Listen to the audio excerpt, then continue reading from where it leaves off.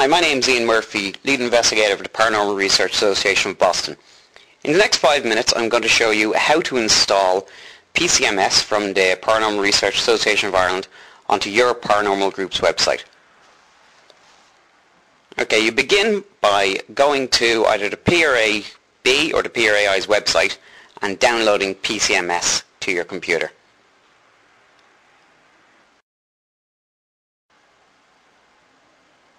Now, once it's downloaded to your desktop, you just have to extract the zip file, just as we're showing here. It's quite a simple task.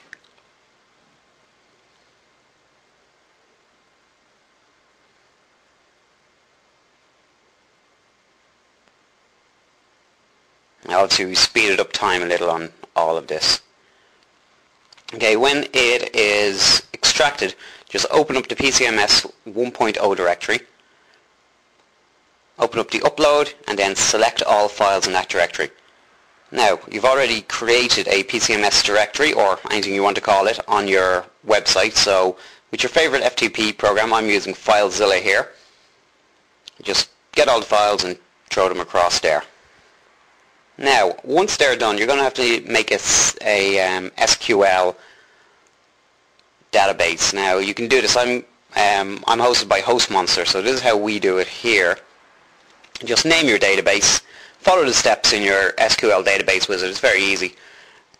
Now I just put in the name admin, put in anything you want for this, and put in a password. I just threw in a quick password there. It's weak. You should always have a very strong password with a lot of numbers, characters, and upper and lowercase letters.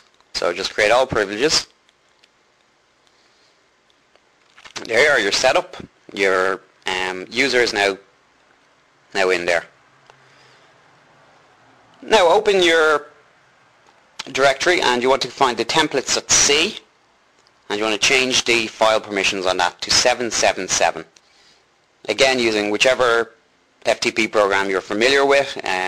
This is FileZilla. It's a free download and it's very easy to use.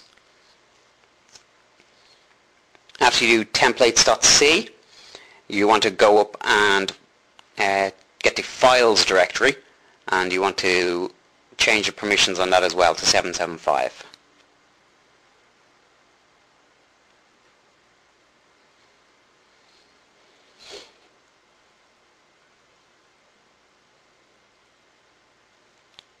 Remember to put it on all subdirectories as well. Now, the install is very easy. Just go to your PCMS directory and go to the install there, and it's pretty much automated at this stage.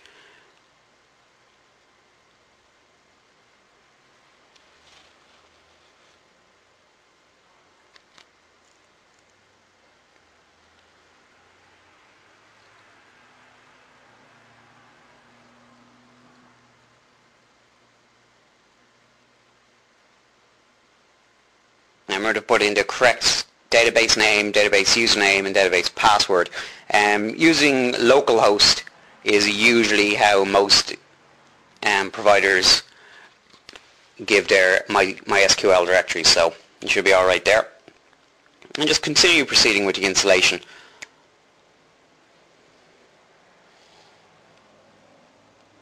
I'm using Google Chrome on Windows XP, SP3. Your experience may vary.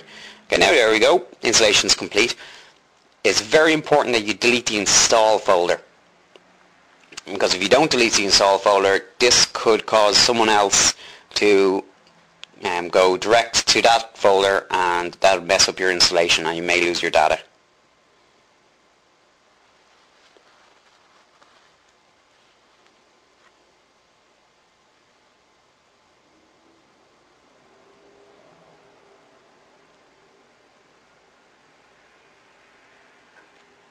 Now, as you see, you have a working version of PCMS.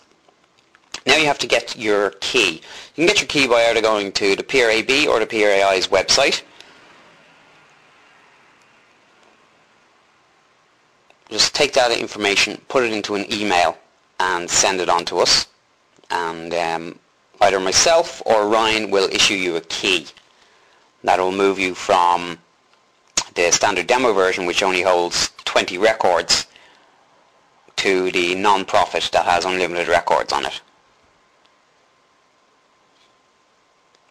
Now just fill in the information, your name, the name of your organization,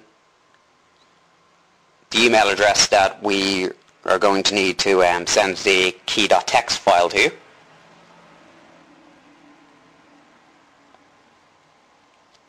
Now, if you're looking for a non-profit license, you have to give us your website's address as well. And then any other information that supports your non-profit claim. Now you need to go to the IonCubes directory. It's just off your domain / your PCMS directory /IonCube /serverinfo.php, and just let that file run.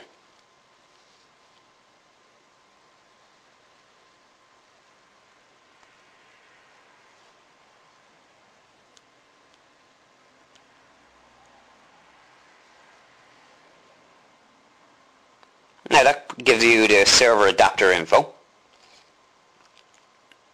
and just copy that and put it into the email, and put about 2 lines in between the last line and that, just so we can have a clean cut of it, as you can see there.